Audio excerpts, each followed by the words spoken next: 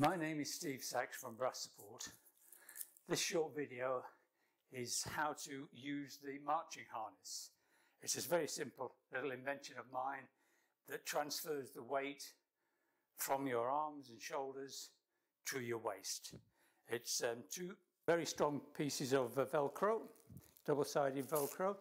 You undo them, you put one side, the left side, behind a belt loop,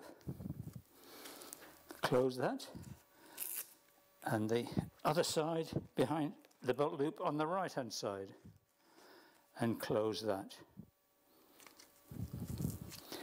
And that now is the position for the marching harness. I've already set the BrassSupport in the right position for this euphonium, so I will just attach that to the euphonium now.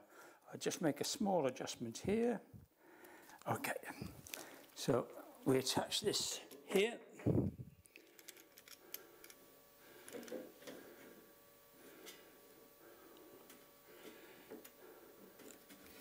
So the BrassSupport is now attached to the euphonium. I might just drop this to show you. Okay, so this now needs putting in the harness. So if you support the euphonium, you can put the bottom of the support rod through the neoprene rings, and it's well supported. Actually, in this instance, it's too low, so we go back to the rod and we pull the rod up, put the clamp down,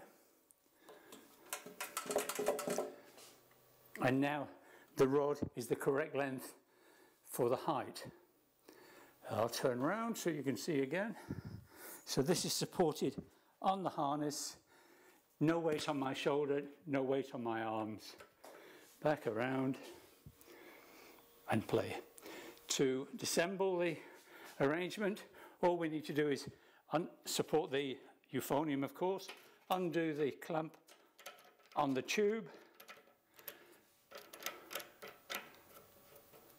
That comes off. We can place the euphonium down and disconnect the BrassSupport.